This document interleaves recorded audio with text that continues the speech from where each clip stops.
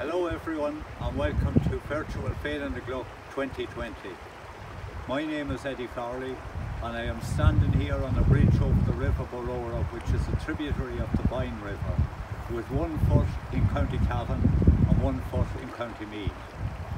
This is the entrance to what is known as Drumlin country of County Cavan, Monaghan, parts of Leitrim and so on. It is a landscape that was carved out by the retreating ice sheets, a countryside that is full of little hills and hollows, rivers and lakes. There are supposed to be 365 lakes in County Cavan. The geology of this area will be predominantly grey whack. Some of the stone is very shaly, very difficult to work with. You nearly have to build it the way that it is found in the ground. And in the rest of this video I am going to show you a number of photographs displaying the different types of walls and the different styles. The first place we're going to go to is the nearest village to here, which is about a mile down the road. That's the village of Mulla, and we look for some stone walls around there.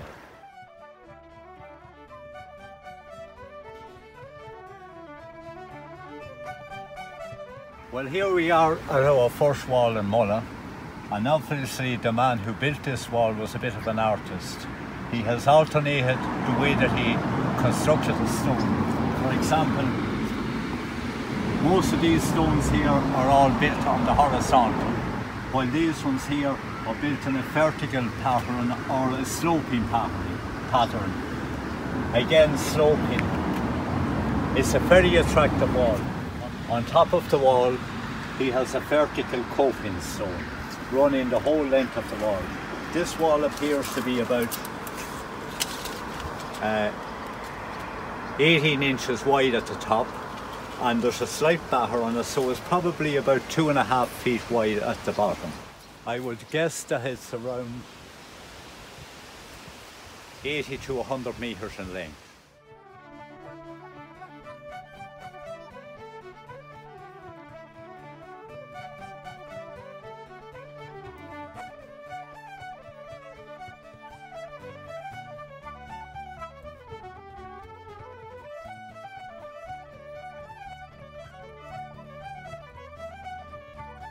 This is a style of field boundary that is frequently found in the East Cavan area in particular. There's also, as you can see, a white thorn hedge planted into the earth in the centre of the wall, roughly about 1 foot to 1.5 foot from the ground surface.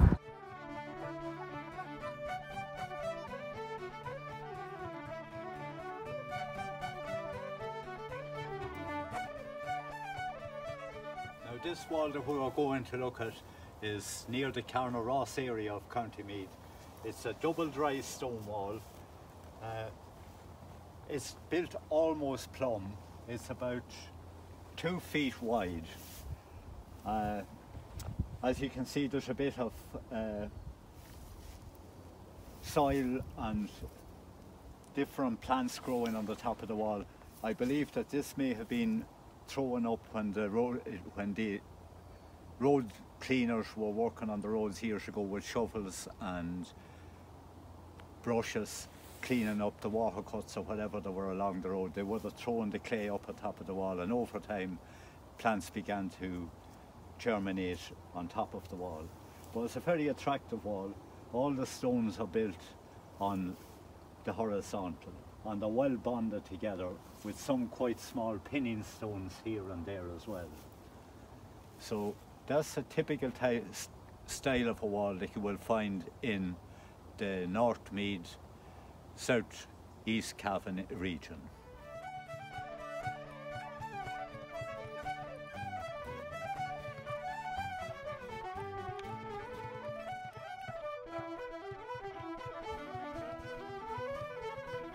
We are still here in the Carnaross area on a nearby road, and as you can see, there's a long stretch of dry stone walls along both sides of the road. Again, there are a similar style to the last wall that we looked at, except that on this road the wall seems to be maybe a foot higher than on the previous road. Again, the wall is built probably about two foot thick. There is a slight batter on it. In other words, it's not completely plumb. It's a little bit wider at the bottom than it is at the top. But again, it's a very sturdy looking wall. It needs little bits of repair here and there, but it's a very attractive wall and it's in very good condition. And I know that from speaking to some locals this evening that there are lots of walls like this in this particular locality.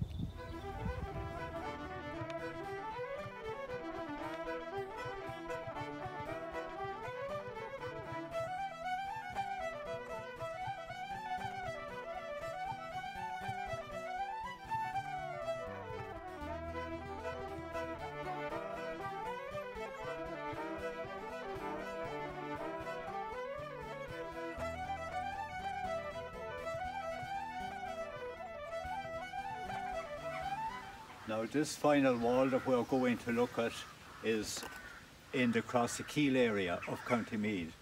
I absolutely love this. It's not really a wall, it's a stone-faced earth bank. And unlike the walls that we looked at in Mulla where the hedge was growing out, on this wall there was a line of trees planted into the earth bank in the centre of the stonework. This earth bank is stone faced with vertical stones on this side and the same on the far side. Now obviously it has suffered some damage over the years because it appears that there's stone missing from around this level because they are on the inside of the wall. Again, because of all the earth that's on the wall, it seems to be inhabited by rabbits and rats and different types of burrowing creatures. As we move down along the wall here, you will see that there are stones here on the horizontal, and I think they may be missing from the rest of the wall. For example, we can plainly see these two stones here.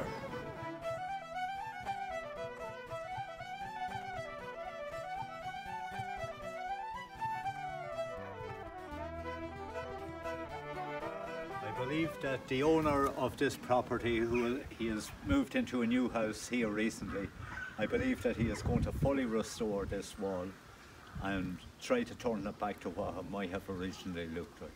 I think it's a gorgeous wall and it deserves to be conserved.